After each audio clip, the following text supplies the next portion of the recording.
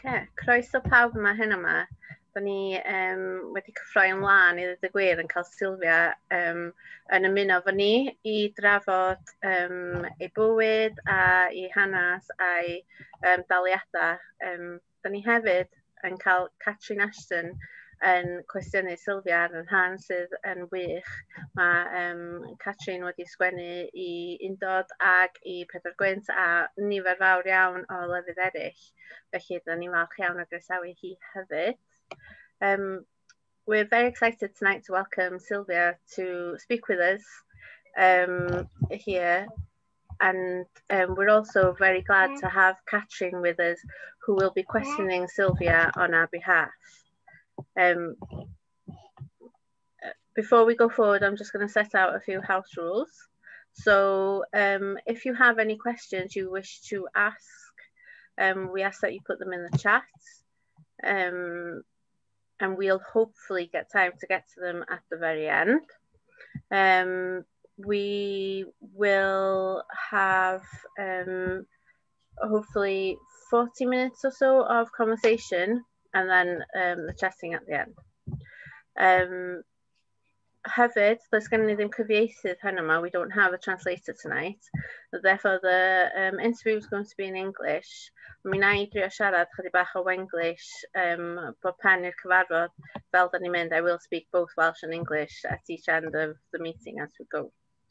Un o'r rhesymau mwyaf da ni yn cael y cyfarfod yma hyn yma ydy ni gael lansio ymgyrch newydd gen Undod sydd yn galw am gyflog I ofalwyr neu rhieni neu unrhyw un sydd wedi gorfod aberthu gwaith cyflogadedig mwyn gofalu am eraill. Da ni hefyd yn galw am bensiwn I unigolion sydd wedi gorfod bod allan o waith cyflogedig am gyfnod tra'n gofalu. Felly mae'n gyffroes iawn I ni ein bod ni'n gallu lansio'r ymgyrch fel yma. Dwi'n mynd I drosglwyddo chi drosodd wan I Catrin iddi hi gael trafod mwy, cyflwyno hi hun a Silvia a wedyn o'n I mlaen efo'r cwestiynau.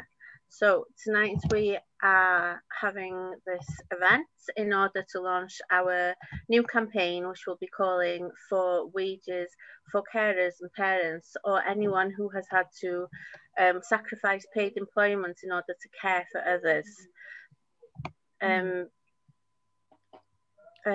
Hopefully also we will be asking or calling for pension to be paid to those individuals who are caring, who have had to step out of paid employment in order to care for others. I'm going to transfer you over to Catrin now, who will introduce herself and introduce Silvia, and then we'll get on with the questions. Thank you very much, and I'm sorry for the noise in the background. Hello everyone, and hello Silvia. Buongiorno. Hello Catherine. I'm really excited that you're here with us this evening. And it's this afternoon for you. You're in New York, so thank you so much for joining us. I have to say that first of all, before we begin, I just wanted to say thank you for all the work that you've done over all the years. It was such an inspiration for many people, and myself included. I first came across your work through Maria Rosa Della Costa's essay, The Power of Women and the Subversion of the Community.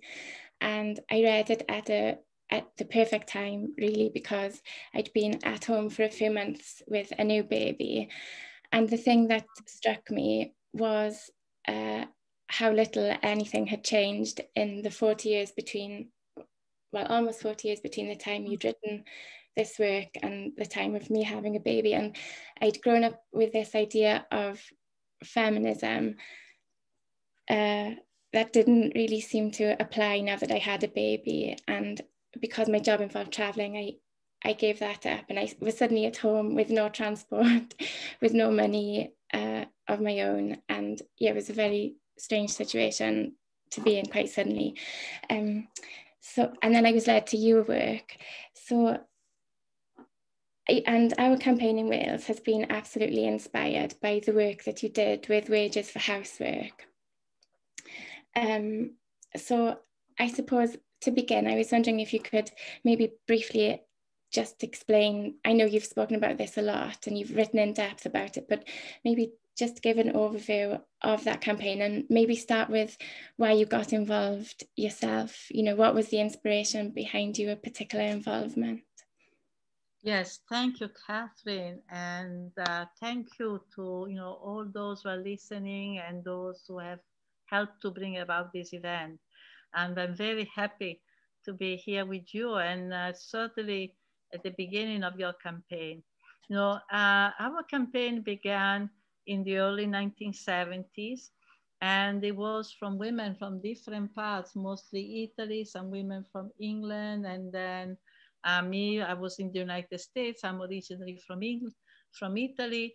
And I think it was really the Wages for Housework campaign was a kind of alternative to the strategies that many feminists were organizing, as a path to women's liberation.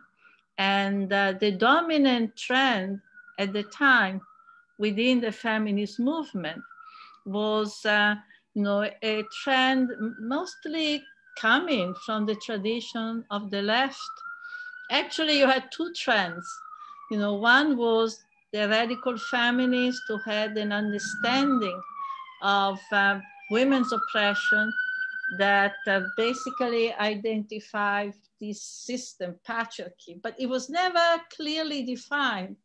Patriarchy, the dominance of men, it was never clearly defined how historically, had evolved. And the strategy of radical feminism usually was to create cultural spaces that would be, mostly women's spaces. But then you had the socialist feminists, Marxist feminists, who basically told us that the way to liberation was to go out, take away jobs, and join the working class. And the problem, with women discrimination on the basis of gender originated from women's confinement to domestic work. And the argument was domestic work is work that is not producing any social wealth. Domestic work is a kind of more backward kind of activity. It's really not part of the capitalist organization of work. And because it is not part of the capitalist organization of work, women who are mostly involved with this work do not have the power to change the society. Men, for instance, can withdraw their labor. They can go on strike because they are producing capital and they can stop capital. So the argument was basically what we need to do. And this was the argument that you find in Marx, in Engels, and the whole Marxist communist tradition. Women's liberation is going out, join the union, etc., etc. And I came from a whole set of feminists who began to do an analysis and of the condition of women's work, of domestic work, and we came to very, very different conclusions. The conclusion we came is that domestic work, housework, is actually extremely important part of the capitalist organization of work. That what is being produced through housework, it's the workers themselves.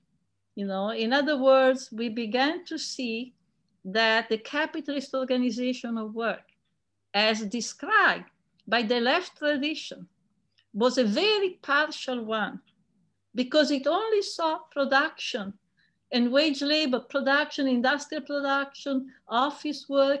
It only saw wage labor, and it only saw the production of goods. It never saw the whole organization of the production of the worker, the production of the capacity to work. So for us, wages for housework, I just want to say this. For us, the campaign for wages for housework had many meanings.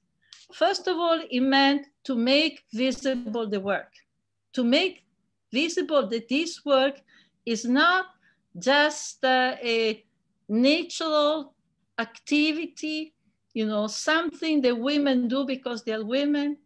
Is not the leftover of a pre-capitalist society, but is actually work that is central to every activity, to every economic activity. So for us to say we want to wage for this work, because we are producing, we are working for the same employers that wage workers are working. In fact, housework is the support system, is the pillar of every economic activity. So this was one aspect, is not the only one, not the only goal of the campaign, but certainly was very central. It was an epistemic strategy to make visible what until then had remained invisible. There's more, but you had a question, right? Well, it was just a comment, really. It was this aspect of the campaign that you're describing is the first aspect that I came across when I found out about it. And it was exactly this that I found so exciting. You know, I was a member of the Communist Party. I still am. But the thing that shocked me was that I hadn't come across this viewpoint before. And because I'd stayed at home, I wanted to stay at home to look after my baby, but also in a way it was the only option at that time as well.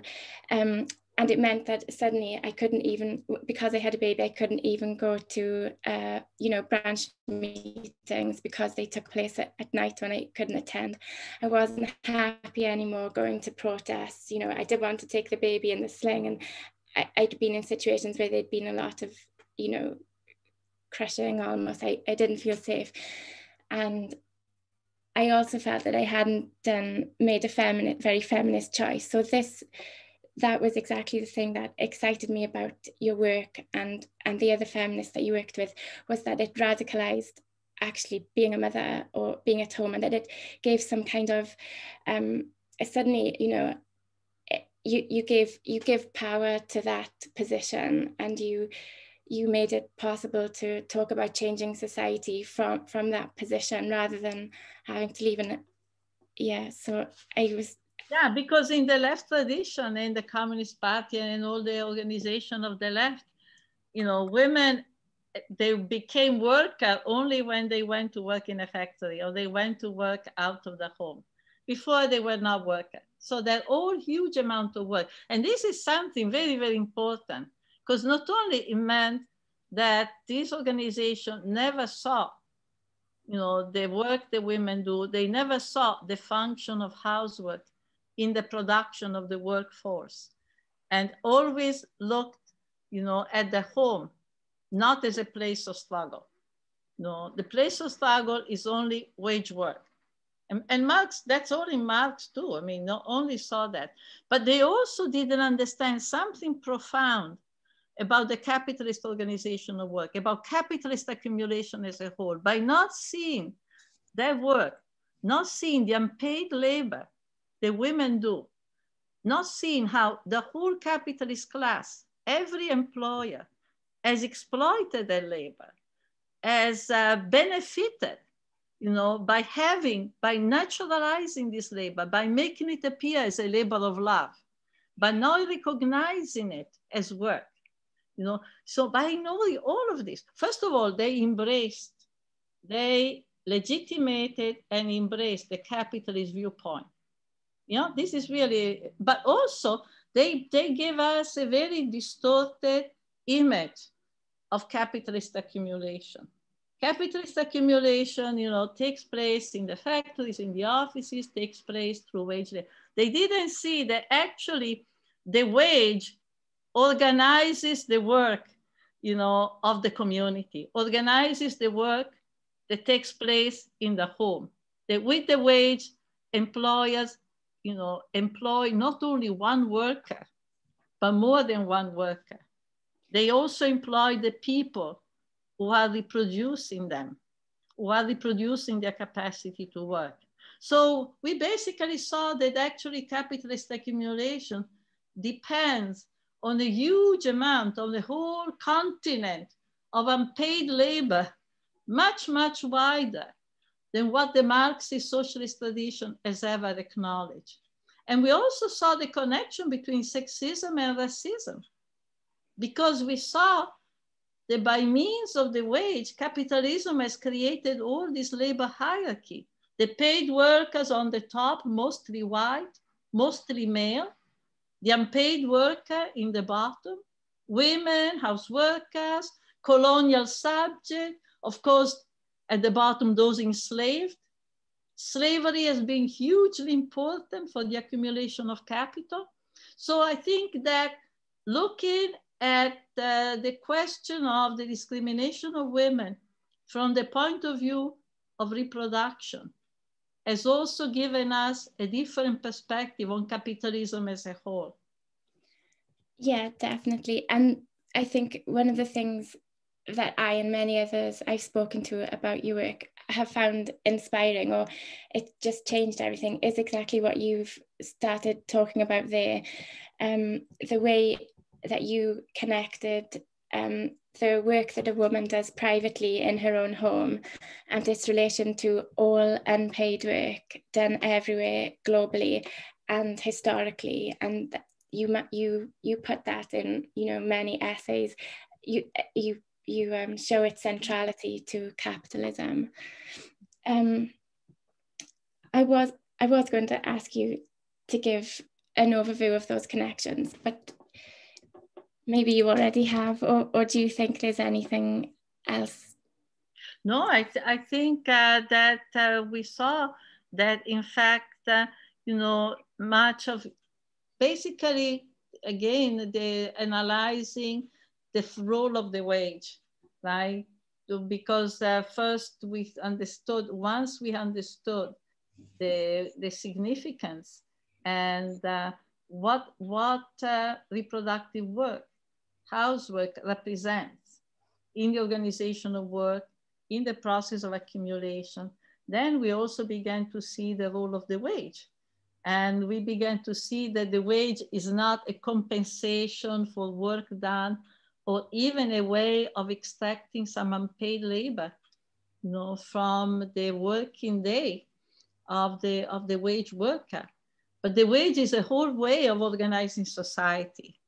It's a whole way of organizing society. It's a way of also concealing, you know, entire fields of exploitation, you know, by means of describing only certain workers, only wage workers as workers, right? It's a way of basically naturalizing and concealing, you know, entire fields of exploitation. And in fact, you know, we know, for instance, that Marx was an abolitionist.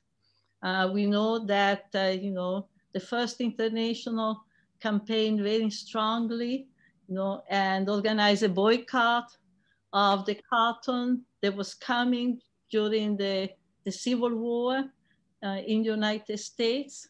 You know, Marx wrote a letter to Clinton, to Lincoln, excuse me, to congratulate him, you know, on the Emancipation Declaration. But at the same time, you don't really have in the 3 volume of Capital a real analysis, you know, of slave work as producer of capitalist accumulation.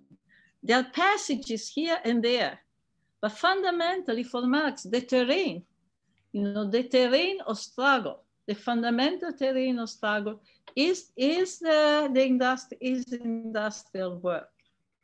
And I think this has to do because Marx saw slavery in the same way he saw domestic work as kind of activities that will be left behind. They will be historically backward, and they will be transcended by the future of capitalist development. Well, we have seen that this has not really been the case. That, for instance, the abolition of slavery has been more formal than real, more formal than real. And we have seen, for instance, that with the process of globalization, the world expansion of capitalist relation of the last 40 years, since at least the late 70s, has led to an expansion of what one calls informal labor, has led to the expansion of all kinds of unpaid activities or informal activities that are outside of the wage relation. And so I think that when we spoke of housework, we took housework as a prism, as a window to look at the capitalist system. I think it was really important.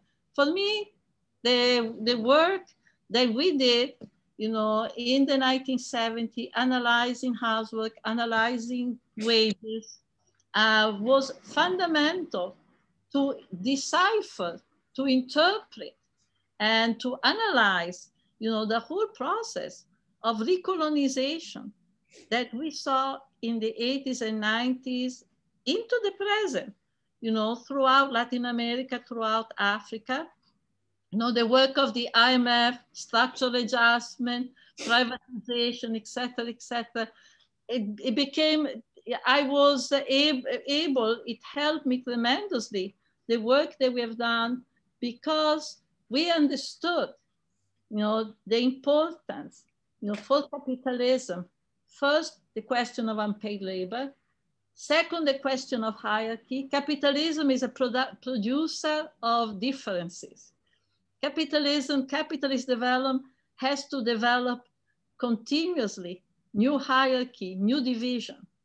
And capitalism has to always, respond to its crisis through massive process of expropriation, massive process of expulsion, from any forms, any means of reproduction.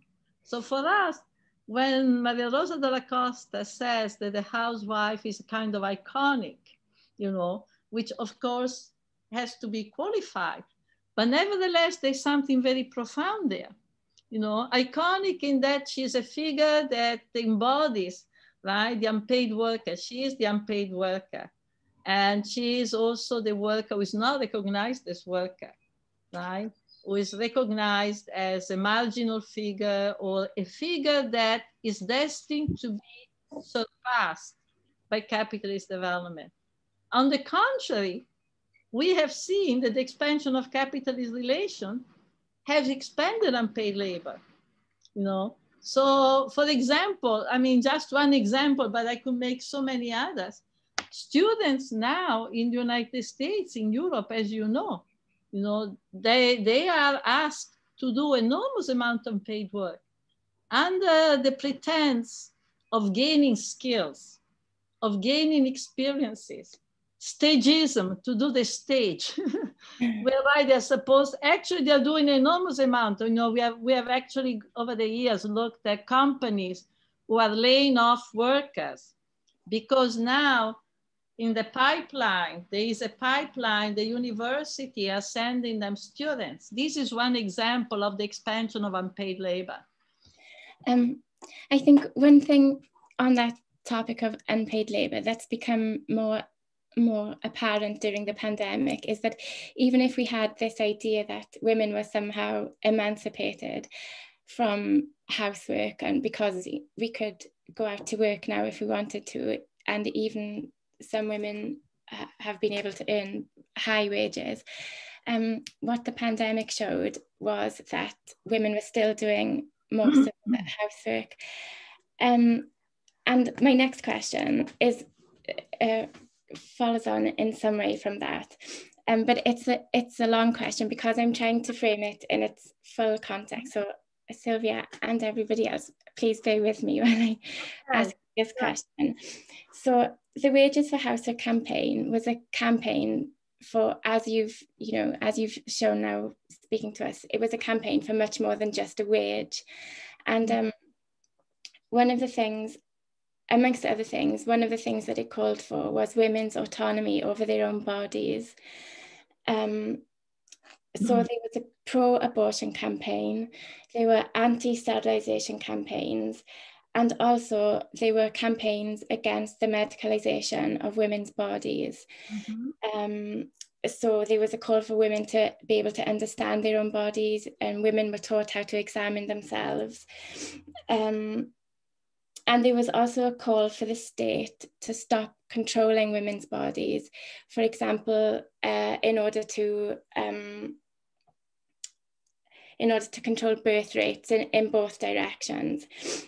So with these issues in the background and thinking about the pandemic, across the border in England, though not yet here in Wales, I don't think, they are discussing making COVID-19 vaccines mandatory for care home staff. And as we know, care home staff tend to be women, the majority are women. And in the UK, a large proportion are from the global south or Eastern Europe. They tend to be a demographic that's wary of this vaccination. Yet here they are, mostly women, greatly underpaid, and being told to do something to their bodies that they're reluctant to do for the good of the people. You've written about how capitalism has transformed the body into a work machine, and here maybe is an example of the work machine being adapted so that it can work better in these particular conditions. On the left, I don't think that we've adequately critiqued the government's response to the pandemic. There've been inflamed discussions between, say, anti-vaxxers and their opponents. But other than that, on the left, there hasn't really been any objections really to how the government has dealt with the pandemic. It's mainly been one of timing, that they did things too quickly or too slowly. So do you think that this is fair enough due to the nature of this crisis? Or do you think that as Marxists, as feminists, as activists on the left, that we need to be asking more questions? If so, what would those questions be from a Marxist feminist perspective? And also back to the care workers, how does the current issue facing care home workers, how does that fit into the wider historical context or the wider historical issue of state control over working class women's bodies and the way we respond when we don't like it, that they don't agree? Yeah, many questions. And let me quickly say a few things first. For example, the wages for, just before we get to this point, the wages for Housework campaign, was also relating to the whole issue of abortion and the whole question when you said sterilization, because we were critical, as in fact many Black women organizations were, of the exclusive accent that was placed by the feminist movement on abortion. Abortion made the right to choose. And we said, in order to choose, in order to control our reproductive capacity, we also must fight for the right to have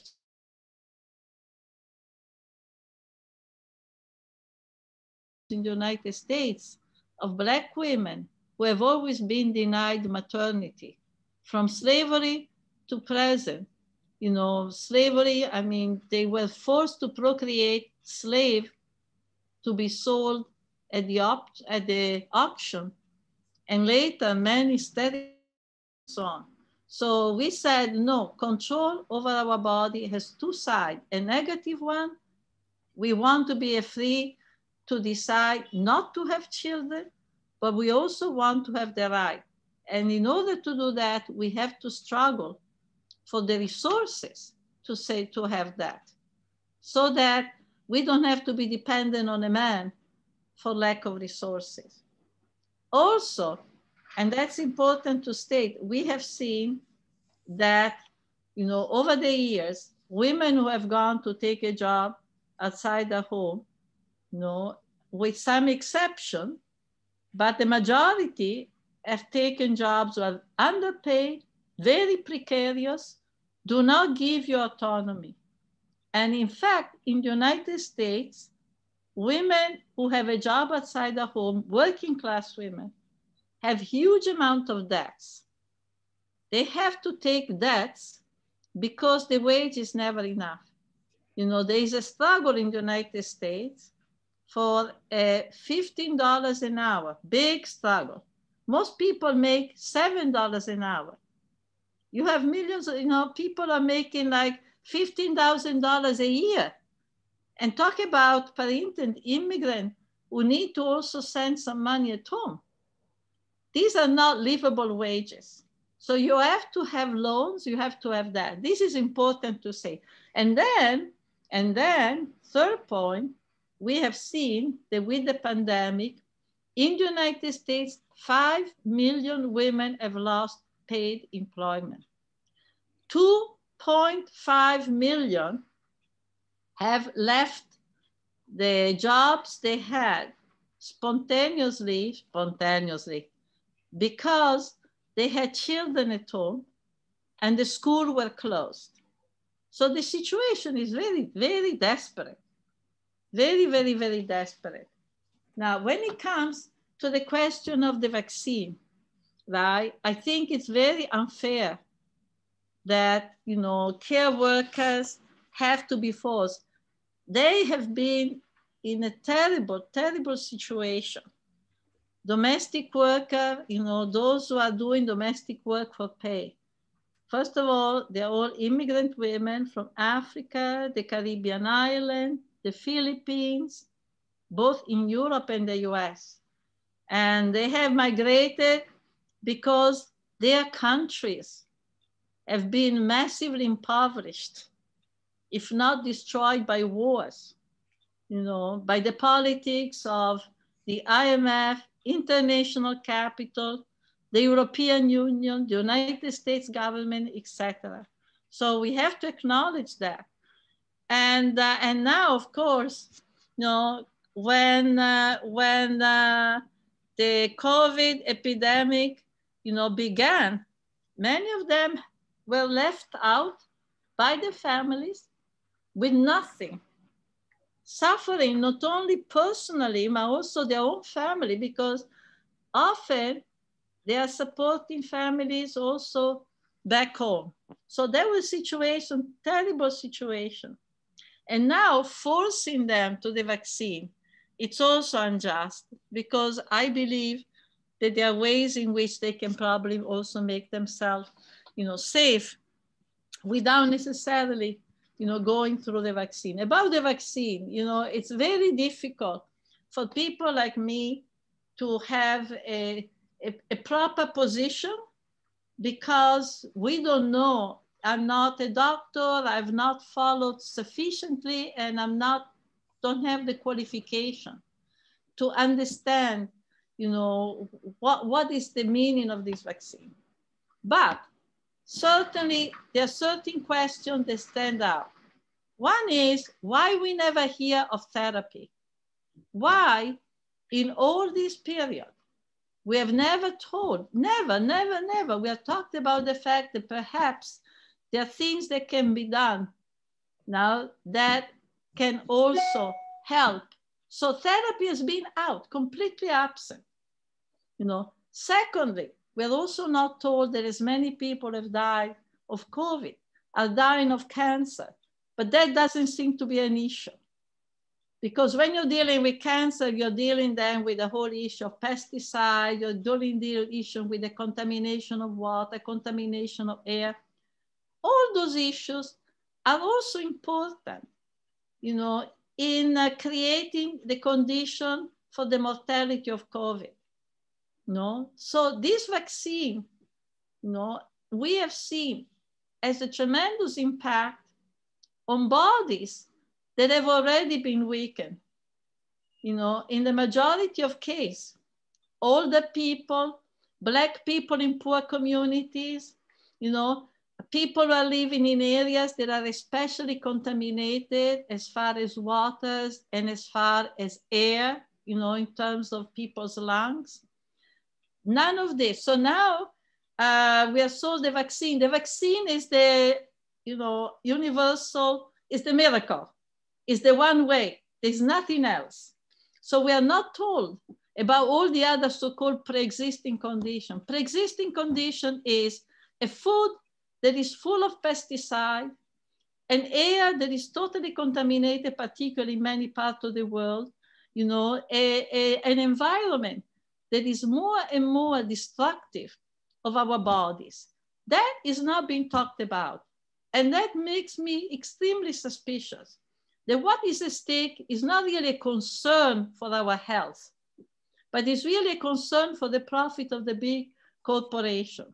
This does not mean that some of these vaccines may not actually produce some immunity. I'm not going to deny that. I don't know. I imagine they're telling us they do, and I imagine that they will produce. We are also told not to worry about the long-term consequences. For example, some of these vaccines have impact on the RNA. That's the genetic material. We don't know the consequences. We are told everything is better rather than dying. And so we embrace that philosophy. But I think there are many, many questions.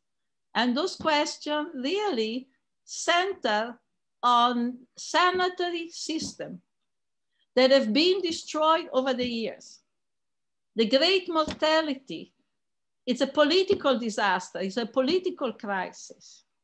The great mortality could have been avoided if for decades and decades and decades, our hospital, our healthcare, our nutritional system had not been continuously undermined. And I really resent them politically, you know, that now is a vaccine or no vaccine. If you are for the vaccine, you're progressive and revolutionary. If you're against the vaccine, you're a Trump supporter and a fascist. Or even if you raise doubt. And I really resent that now when we go out, the first thing that anybody asks of each other is, were you vaccinated? You know, were you vaccinated? And I think that the discussion has to be a bit more complex. I think that we really, the COVID is a moment of truth. It's an important moment of truth. It really brings out, you know, the fact that this system is a very destructive system. It's a system that puts us all in danger, some more than others. For example, Black communities, for example, the elderly, for example, you know, people in a former colonial world still treated as colonials, right? And we have seen also the incredible mercenary character of these pharmaceutical companies. They have made their research with public money, and now they're making everybody pay, etc. And now they're limiting, you know, their right to patent. So there's a lot of issues. And the question is, who is going to set the stage for what is going to come next? Because it's very clear that the capitalist class internationally is going to use COVID for the major restructuring of capitalist development. The World Economic Forum is talking about a capitalist reset. They're saying that COVID is the opportunity for a massive capitalist reset, right? Meaning the form of capitalist development, the organization of work, the distribution of wealth. And I want to know if people who are interested in a different kind of society are also going to organizing for a reset. This to me right now is the question. Who is going to decide the post-COVID or going to basically what we're going to do and respond to in terms of what is coming next? Yeah, thank you, Sylvia. I do think that you've touched on, you know, important things there that can be quite difficult to discuss because the situation becomes so easily inflamed. But I think you've raised points that we do actually, on the left especially, need to have a a calm and in-depth discussion about. And just to go back to the point you made at the beginning of your answer, when you were talking about the conditions that, you know, of women living, that women live in and the effect of the pandemic on them. This is one of the reasons for our campaign. It's because it's also the case here in Wales that, you know, many families live in poverty. Even with two parents working, you still don't have money. And so this call for a wage, I live in a working class community where most of the women, or many of the women, are carers, and they don't just care for their own family, they care for you know, for neighbours. It's still a community where people care for each other. So but at the end of their lives, they don't have the protection of a wage, you know, of a pension. They have never earned a proper wage. So I just wanted to bring it back to that, just to reiterate that this is the reason behind our campaign. I'm also quite conscious of the time. I know that you have to leave, Sylvia, so maybe I will say thank you to you now, and I'll check with Ellen and Hugh, because I think they were going to see if there's time for maybe a question or two from the audience. Yeah, I can stay until 10. Okay, for 10 minutes. Okay. 20 minutes. We still have 20 minutes. Oh, for 20 minutes. Okay. So I just wanted to say, before I stop talking to you, just thank you so much. And it's, we're really lucky that we've been able to talk with you. And thank you, and good luck for your campaign, because we need a rechanneling of social wealth. We need a rechanneling of resources to be put at the service of our reproduction, in terms of housing, in terms of healthcare, in terms of social services like childcare and care for the elderly. So I think it's extremely, extremely important. And also that there be a broad debate on the forms, because we need monetary support, we need services, and we need to organize in a way that we have some control. For example, on the quality of the healthcare, on the quality of the services. And but certainly we cannot have a change unless we reorganize how the social wealth that is produced is used. Now so much goes into war, jails, repression. We need to really, as the women in Latin America say, put it because at the service of life. You know, embrace a policy where life is at the center. Yeah, I think that's a good point for me to transfer you to Ellen, because it's such a positive point, and I think it's something that we really need to remember. You know, in everything that we struggle against, that's really the most important. That's the most important thing. That's what we always have to strive for. Okay, thank you, Sylvia. Diolch yn fawr iawn. Diolch, Catrin. Thank you so much, Sylvia. It's been such an interesting conversation. I'm just going to read a comment now from one of our audience, Sal, who says, when a man bakes bread in a bakery, it is regarded as production contributing to the economy, but when a woman bakes bread at home, it's regarded as consumption, as a drain on the economy. And I thought that was a really good comment. It's even worse than that. When a man in a factory produces weapons, then it's considered productive. When a woman, you know, takes care of a child, it's not productive. So producing means of destruction contributes, you know, to the society. You know, raising the future generation and fostering life does not. I think that this even more clearly expresses the logic of this system. Yes. Yes, that's very poignant. Thank you. Kathy asks us, do you see calls for a universal basic income as a recuperation of the demand for a social wage and socializing reproduction? If so, how should we respond? Well, you know, I've said it many times, you know, that first of all, what are we really talking about? Because there are many right-wing versions of the universal income.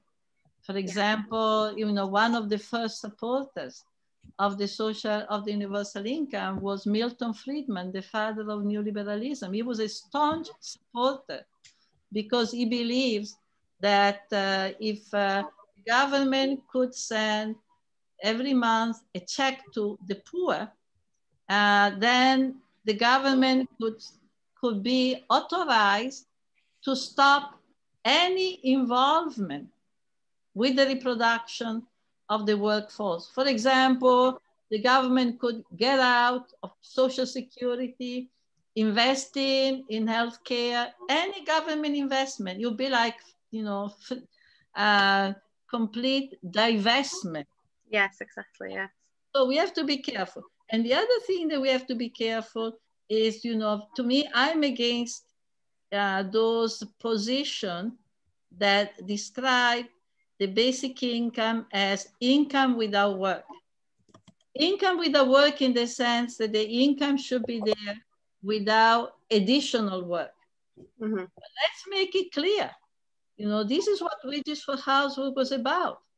No, we were saying, we are working for you. You have exploited us.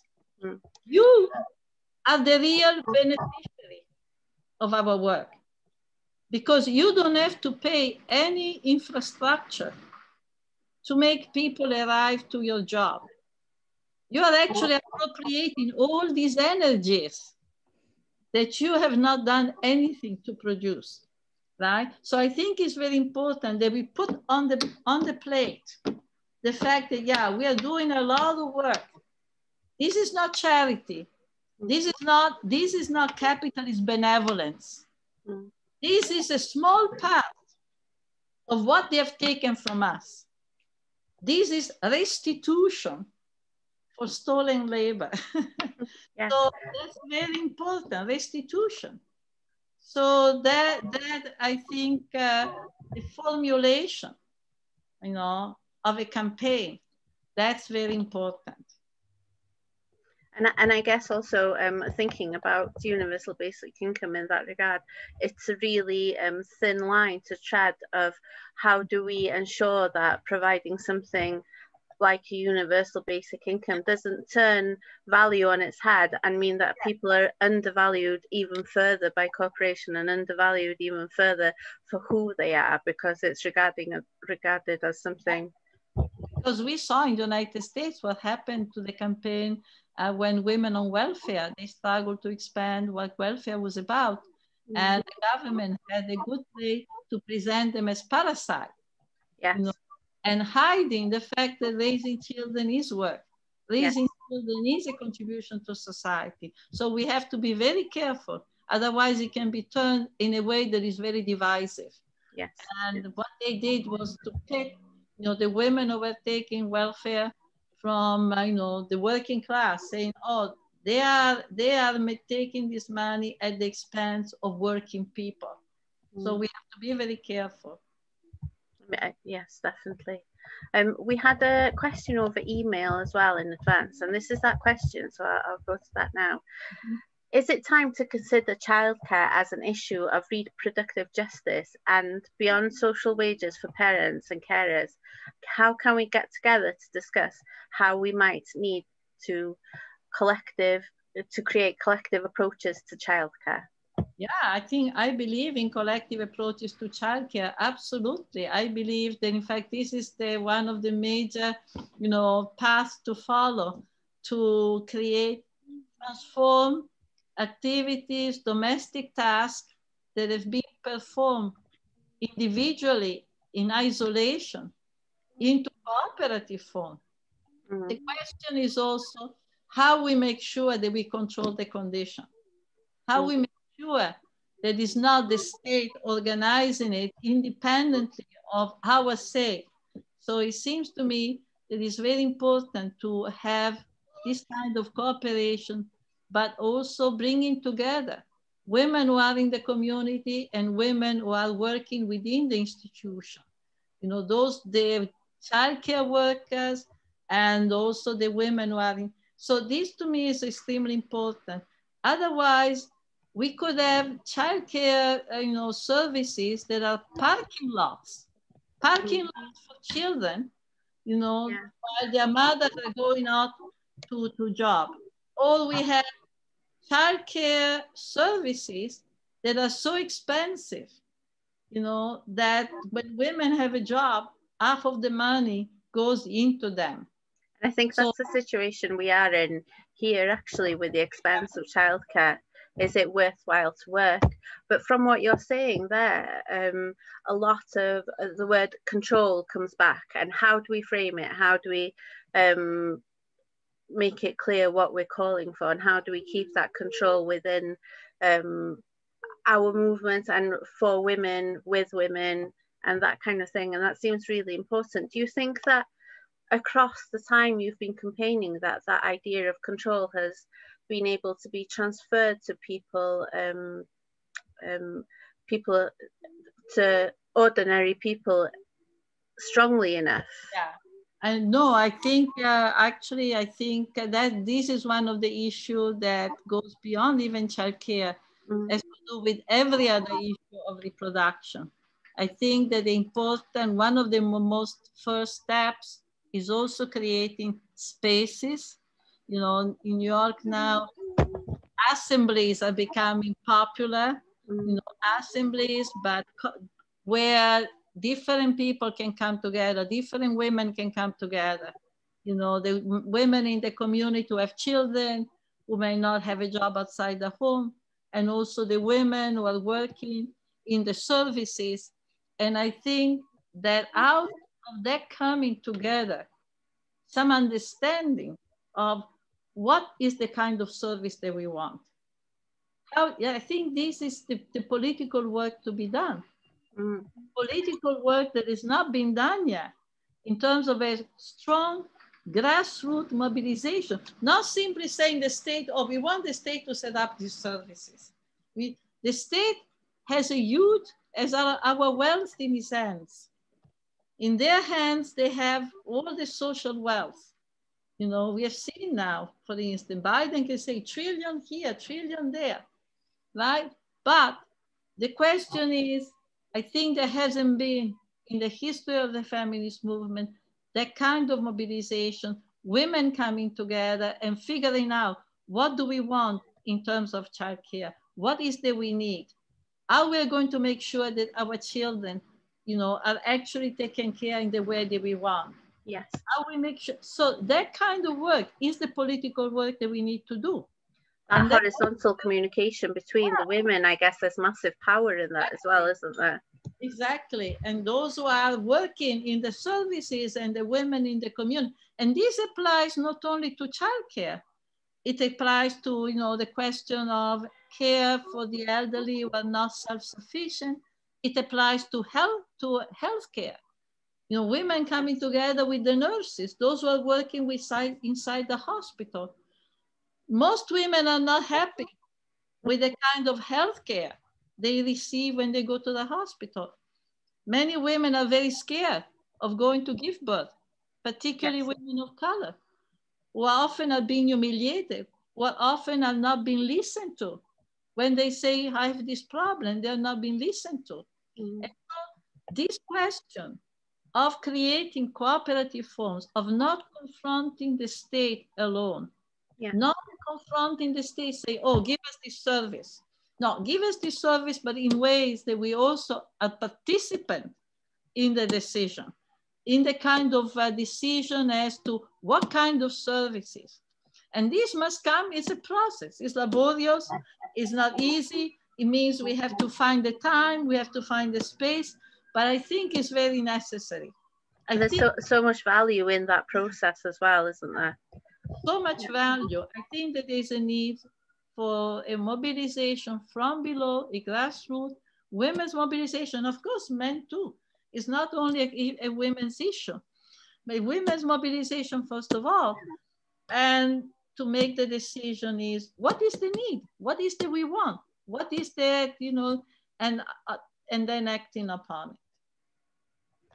Do we have time for one more question, Sylvia? No universal recipe. Also, no, of course. And that's one of the things that we try and address in our conversations, is how do we create benefits without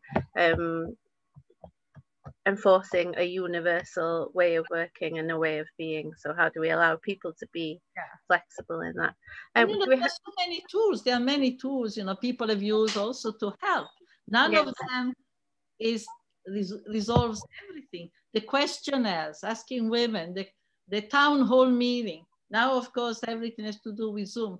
But we're going to have a good weather so people can meet in open spaces. Hopefully. Fear of, you know, of dying of COVID. I'm really looking forward to that, to be honest with you. Yes, very much. Do we have time for another question, Sylvia? One more question, yes. One more question, okay. Actually, we have time for two, if they're brief. Okay. Owain's asked me a question here. He's asked a question that slightly moves on from that in a way, but maybe in a way we haven't discussed yet. So Owain asks, can you highlight what role the expansion of the commons and commoning can have? Yeah, well, this is what I've been talking about. Yeah.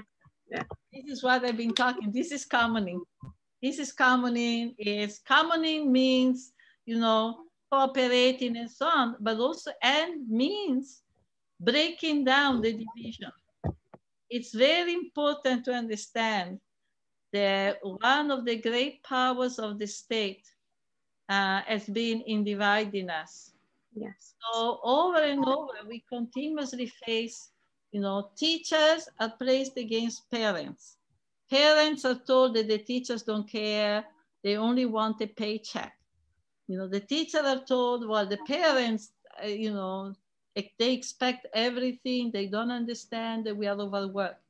Mm-hmm. In the nurses, the hospital administration continuously cuts the number of people, nurses working there. And then when everything goes wrong, tells the family, well, it's the nurses' fault. So there's always this competition, right? And I think the commoning has to do with creating collaboration in reproduction, but also central to it is organizing ways of coming together that addressing specifically those ways in which the state, the government are actually pitting people against each other. People who have a common interest. The nurses have the same interest, the people in the community, you know, but often they're pitted against, you know, the client, the patient, the families. Same with the schools, same with the daycare worker. So this is what commoning has to mean. It's a really interesting way of focusing what our activity is as well. I think as we go forward, looking at those points where the state does try and pit us against each other and looking specifically to build those bridges and bring people together. So I think that what you say that is so valuable to us as we go forward with our campaigning. And starving the resources, you know, and always stinginess with the resources. They never have a problem when they have to finance more police or where they have to create more people for the armies and for the wars, etc. All new system of control, right? But when it comes to question of healthcare and so on, then all of a sudden, you know, they are very limited in what they can use. So we have to challenge that. Yes, I agree 100%. I have my very last question then from Hugh, and he asks us, is there a link between the lack of value placed on caring for family members by women and the extremely low wages paid to care workers? And is there a role to demand proper work? Absolutely. Oh, absolutely. And this is where I think I fault the whole left tradition that also has contributed to it. You know, the actual work is, you know, the factory worker, the blue collar worker, that's the worker. And, you know, the ground floor of the factory as the terrain for the struggle against exploitation and for a communist society. So this, yeah, absolutely, total devaluation, right? This work is totally, in fact, when women, maybe after years of doing housework, have to take a job outside the home, they have to say that they have no work experience. Yes. for a long time, you know, when you had work experience, you had to put none. And we know that housework is not just cleaning the floor. It's 20 kinds of different tasks. It's actually multitasking, you know? So it's an extremely, and the kind of knowledge, there is a whole knowledge. And I think we see it almost every day. What, you know, is nothing to do with women genes, has to do with experience handed down from grandmother to mother to us. That, for example, so many women's experience that what we see, the men don't see. What we see in a home, the men don't see. Because there is a tremendous amount of, you know, comes from having to do, you know, all these different kind of tasks. And that creates a knowledge. This is not unskilled labor. This is not. It's an empowering knowledge, isn't it, as well? If we can transfer over to women or carers or whoever's in the home doing the work, how do you identify your skills? How do you tell them what you can do? Because often we're not told how to break down our skills, and that's a way of disempowering as well, isn't it? Exactly, because women have a lot of skills in terms of keeping relation in the family, keeping everybody content. So all the emotional labor of resolving the crisis, of dealing with people's fear, all that emotional work, right? Also the budgetary work, you know, being looking ahead and figuring out, you know, what can be spent, what cannot be spent.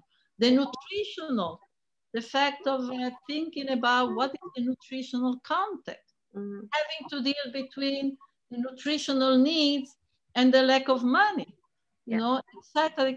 So there's a tremendous, and also try in all of this to use this work to express one's creativity within possible, you know, and we see such a, I think, humongous level, you know, of effort that women traditionally and to this day are doing.